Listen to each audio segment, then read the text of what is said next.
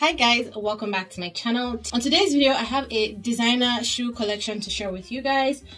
So we're just going to be going through the two designer brands that I have in shoes. I'll be reviewing their use or my use of them so far. I've had some for 3-4 years now, so I'll give you guys a quick review. We'll talk also about buying shoes from designer brands and whether or not it's really worth that designer price. Okay, so let's get right into it. I have 9 pairs of shoes. I believe those are all the designer shoes that I own, and I own just from 2 brands, Coach of course, and then Tory Burch. Now these are the brands that I am familiar with. I started buying these brands first off from their handbags, and then I gradually moved into their ready-to-wear. The whole point of buying items from any item from a designer brand is the fact that it is designer, and behind that designer name is quality. That's how they grow their brand in the first place, by placing their items on a quality pedestal, by marketing the fact that they're producing very good quality items to the point that they market them as luxury items. So behind the brand name, behind all the marketing, is supposed to be items made with the best quality anyone can find, right? Let's start with Tory Burch, because I don't have as many Tory Burch shoes, even though I would love to add some more, because I think Tory Burch shoes are great. I have not tried their shoes from the boutique yet, so these two are from the Tory Burch outlet, and if the quality at the outlet is this good, then I'm definitely looking forward to trying the quality of the shoes from the boutique. So this is the first one. This is their slides. I can't remember the name of these things, to be honest. I bought it last year in April from Tory Burch outlet. It's honestly just a pair of white jelly slippers, and many people were like, why would you just buy plain jelly slippers from a designer? This cost me about I want to say $100, and it's just plain white. It's not white, it's like an off-white, and then it has like this milky type of texture to it, and it's just rubber, and you have the T monogram there. Now if I bought this for $100, I wore this throughout summer. When we went on our summer vacation for a week, I pretty much wore this every single day. When it comes to cost per wear, I've gotten my cost per wear down on this. If I wore it every single day for a week, that is $100 divided by 7, and I definitely wore it for more than a week. So you can see the wear on there, because of course they're just slippers, but you know what, I would rather spend $100 on slippers that will last me more than one summer. Sometimes you buy slippers for like the summer and be like, oh, you're shopping for the season, and you buy something flimsy for the season, and and that's what it is, it lasts you that season. So say you buy slippers for $20 one year, you buy slippers for $20 the next year. In 5 years you spend $100 on rubber slippers every holiday. I still have my $100 slippers. I'm gonna use it again this year during spring and summer. Well, during summer, not really spring. During the summer, I'll probably use it again next year. You know, do you understand what I'm saying? So that is where I'm coming from with regards to buying things from designer brands. So I definitely love this. It is so comfortable, and the fact that it is white, it goes with so many things, so it's not choosy. So that's another trick when I'm buying things from designer brands. I try to buy neutrals or things that I know will go with a lot of my wardrobe, so it's not picky, so I can get the best of my money and wear it as much as possible. Okay, so love these from the Tory Burch outlet. And then my second pair of Tory Burch shoes, also from the outlet, are these sneakers. But these sneakers, honestly, they're great. I think this is the outlet version for the Good Luck sneakers, the Good Luck trainers at the boutique, and now I'm even more convinced that I want to try the Good Luck trainers from the boutique. I love these sneakers. They're so comfortable. Honestly, they're more comfortable than my Coach City Soul low tops, and I'll show you those in a minute. These are just, there's just something about it. They're soft, but like they're not soft to touch. But when I wear them and I'm walking with them, they're really soft. I don't know how they did it. There's a little bit of wrinkling at the top of the toe here. The suede all around. This one came in different colors. It came in yellow, came in the blue, the pink. I chose this really nice green color because I have a lot of things that this goes with in my wardrobe, and I used it a whole lot. I used this probably every Saturday morning in the summer months, starting even from like April. Every Saturday morning, this was kind of like my shoe for the day. So absolutely love this. I got this one. So the slippers I got or the slides. I know many people call these slides. I got this in a size 10, and for open toe shoes, for like slides and slippers and sandals and things like that, I like to size up. I'm usually a 9 or a 9.5 depending on the brand, but for anything that will show my toes, I like to size up because I don't like my toes sticking out. So I got this in a size 10 and I love the way they fit. These I got in a 9.5. I love the fact that they have this leather detailing here. I just think it makes it look even more luxurious with that. And then you have the T monogram here, and then you have Tory Burch at the back with that mint colored leather, and then your suede. I think this is just an easy, simple way to do a designer sneaker, and it looks like, it doesn't look trendy, it's never going to date, but it also looks classy at the same time. So this is a perfect example of form meeting function, and I absolutely love these. Now, Tory Burch Outlet does not have a website, so unfortunately I will not be able to link these in the description box below for purchase, but I will leave the names, and if I can find them, the style number and the price at which I bought them in the description box below. Now let's move on to Coach. I'll start with my open-toed shoes from Coach. This was probably the first purchase I made shoe-wise from Coach, and I got this from the Coach outlet 2 years ago, and it is still going strong. This sandal is so beautiful when I wear it on my feet. I wear this sometimes to work, sometimes for outings. It has this beautiful suede panel on the top, and then you have the leather strap at the back. Lock heel, very comfortable for working, and then open toe in front with the ball chain all the way around. 2 years on, and that chain is not going anywhere. It has not come off, it has not shifted, it has not even changed in color. This is what the bottom looks like, of course, because I use it so much. And again, I got this in a 9.5 because 9 was just too perfect and my toes were sticking out a bit, so 9.5 for these. The block heel makes it easy to walk in this for a long time. However, this part in front here, after a while of walking, is not the most comfortable. So I never worn this for a full day, mostly like for a half day, or like when I go to work and I'm just sitting at my desk. So I would not recommend these for walking. Again, I picked a classy style in a neutral color, so definitely going to be wearing this for a long time. Next are these sandals. Again, I don't know why I can't remember the names. They're not like bags, so I can't remember all their names. Look at how dirty look at how dirty this is. This was my alternative to dad sandals when they were really trendy 2 years ago. I bought this from the Coach boutique. They were on sale. I think they were about $110. I think, I'm not sure, they may have been less, but honestly none of these shoes I'm showing you guys today was really above 100 or 120. I think 120 is the max I've ever spent on a designer shoe. But again, love these ones. I use this most times when I'm going shopping in the summer. I don't ask me why. It's just the one shoe that I gravitate towards. And that bed, that footbed there, is so nice and soft. Like, you can feel it's really good leather, the way how soft it is, but it still like supports your sole, which is great, the sole of your feet. And then you have those rivets around. Nice cross detail there in this beautiful chalk color. This is very comfortable. At some point, maybe because I use it for shopping and I walk a whole lot, like I spend like 5 to 6 to 7 hours when I go to malls, when I go shopping. So yeah, this begins to hurt after a while, but I do still love them. I got this in a size 8. Really? An 8? Yeah, an 8. So I guess this one ran big, and yeah, size 8 US, and they fit perfect. I got this 2 summers ago, I believe.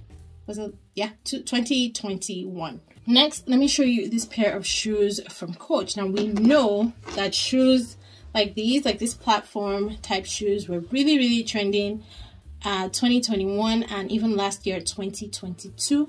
They're still trending, even though the platforms are now thicker and bigger. They've taken a different turn, but honestly, these type of shoes will never ever date. They go in and out of trend, so some years you'll find them, some years you won't, but there's never a time, I think, that this style of shoe you would wear it and look like you're wearing something from decades ago, because it's just a classic, like, Oxford style shoe.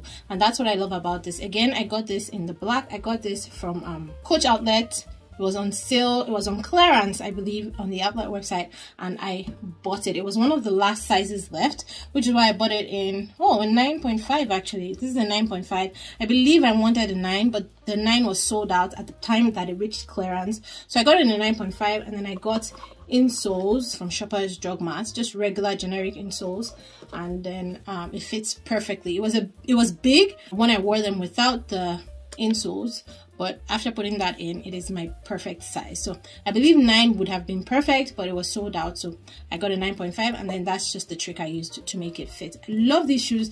I get complimented every single time I wear them. I also love that it has this Coach logo here, which is great. Nice thick chunky heels and the entire platform. You also have the horse and carriage here, great for working. I wear these as my work shoes mostly. I haven't worn them casually. I might style them casually soon and wear them with some socks, like proper schoolgirl look, and then we'll see how that looks. Maybe I'll take some pictures and post them on my Instagram. If you're not following me on my Instagram, you should. That is where I post outfits and reels on how to style my bags, and then I'll throw in my shoes from Coach and Tory Burch once in a while. It even says Coach here, see, Coach. So love these. I got these 2 years ago, I want to say, so 2021, but like at the very end of 2021, or maybe at the very beginning of 2022, I think so. But I didn't get a chance to wear them until spring summer last year, so it's spring summer 2022, and I loved wearing them. I didn't wear them a whole bunch because you can only pull off this platform shoe look with a certain type of outfit. So I wore it like maybe 5-6 times in the summer, but yeah, no regrets, and I look forward to wearing it for years and years to come. Next, let's do the sneakers from Coach. My favorite line of sneakers from Coach is the City Sole. These City Sole, these are the low top sneakers. I got this on sale from Coach Boutique on the website. I'd been looking at it for a while, and then I waited, of course, for it to go on sale. And when it eventually did, it went out of stock, I believe, but I signed up for the alerts, and I was alerted when this size came back in stock, and I got this one in a size 8.5.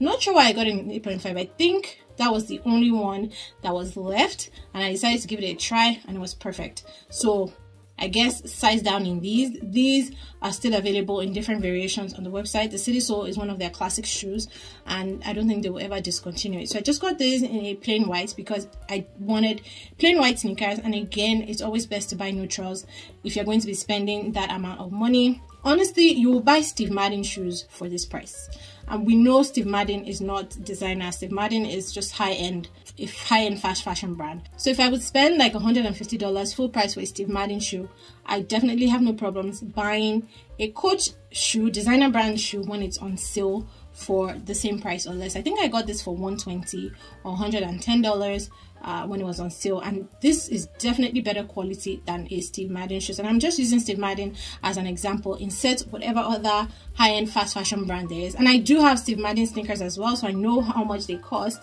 I have them and I love them, but I love these more for the quality and for the name of the brand as well. So apart from the fact that it's dirty, like the stitches are all still in place, and I can't say the same about my other fast fashion sneakers. You have that brown label there with the horse and carriage, which I love, and that's about it. Like the only thing wrong with this shoe so far after 2 seasons of wear is the fact that it's dirty, and that's because it's white. Other than that, very, very comfortable.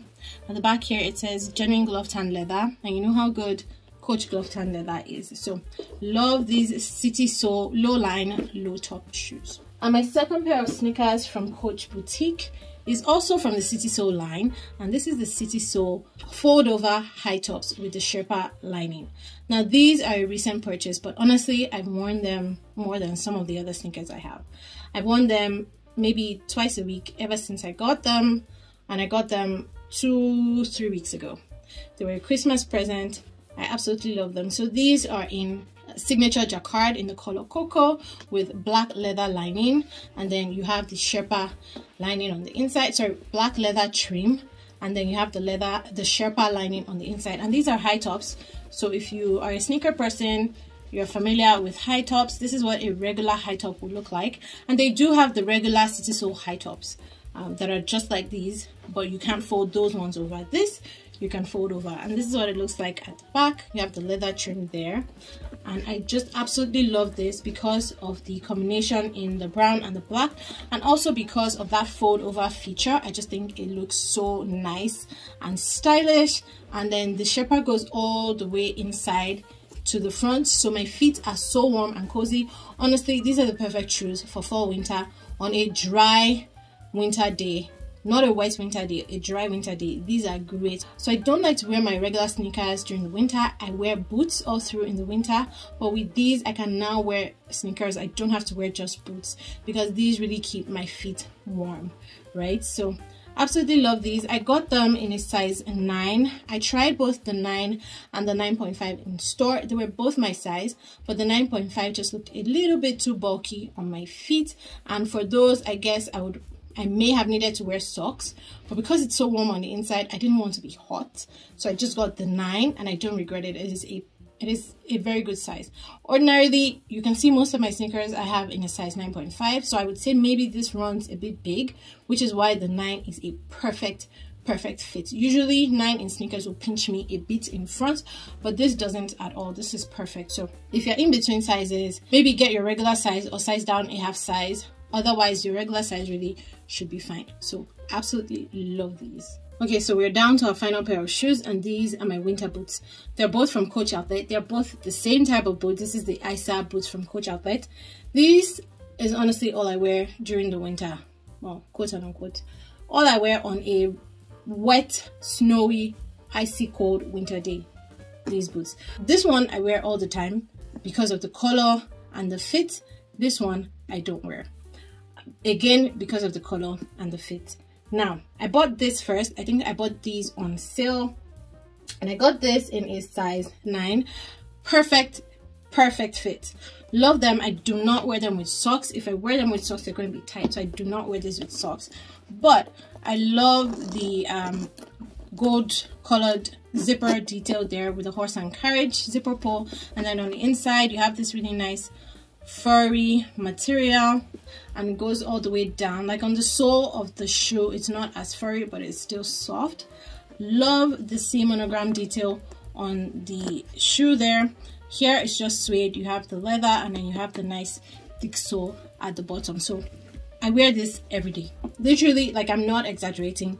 Every day in the winter, as long as it's snowing, as long as it's wet, mushy, icy, cold, this is what I wear. Now this is the exact same shoe, but in a size 9.5, so all the same details, except this is jacquard in the C monogram, and it goes all the way to the front of the shoe. I bought this after I bought the black one. I loved this so much, so this was 100% worth the money, and I bought it on sale during the holiday sales.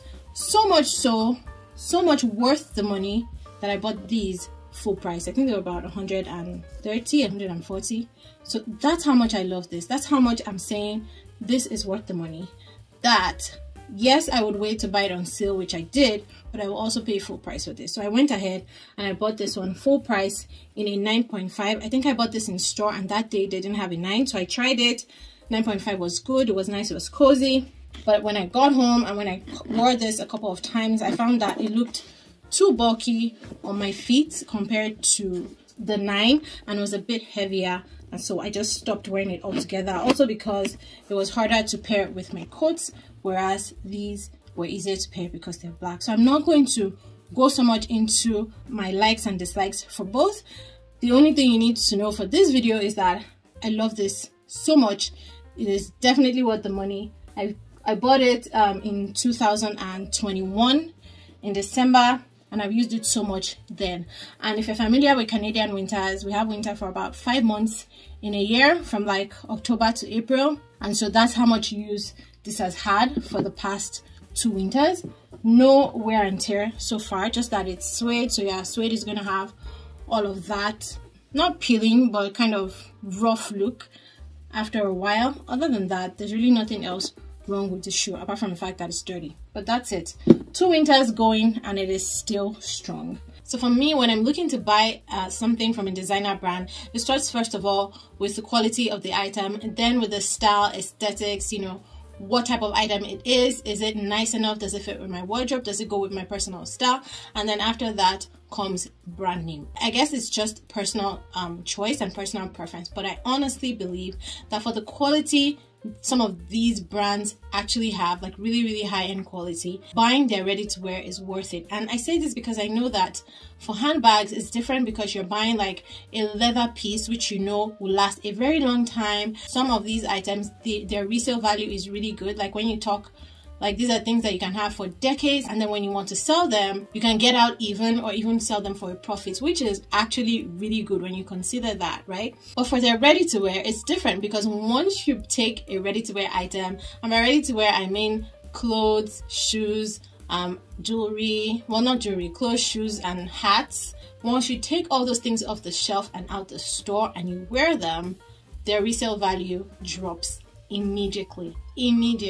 So you're not going to be able to resell them at the price you bought them, or even for a higher price, because you're going to start to lose resale value immediately. So I understand that for these items from designer brands, because they're pricier, it's kind of discouraging to buy into them, because like, why do you want to spend so much money for such an item that you may not want to wear 5 years from now, especially if they're trendy pieces, right? Now what I do is to buy these things that I like from the ready-to-wear selection when they're on sale, because that way you get it at a fair discount, but you're still getting that great quality and you're still getting that brand name as well. So that's my trick. I don't think I've ever bought any ready-to-wear item full price, except for my Basquiat sweater dress from Coach, which was almost sold out, and then I had to buy it full price because it was not going to make it to sale. And I don't regret that at all, because again, like honestly, once you try one of their ready-to-wear pieces, you will understand what I'm saying. The quality is superb. Another trick is to mix and match. So you buy some really nice designer pieces and pair them with fast fashion pieces as well, and when you pair all these items together, you really have a nice look, and you know, it doesn't look cheap, it doesn't look flimsy at all. So anyways, I'm doing too much talking. The bottom line of what I'm trying to say is, it is definitely worth it when you buy items from the ready-to-wear selection of your favorite designer brands. If you want to find out why this one made my worst list of purchases and this one made my best, you want to click on this video right here and go see the items that made that list and why. Thank you guys so much for watching my video, and I'll see you in this one. Bye.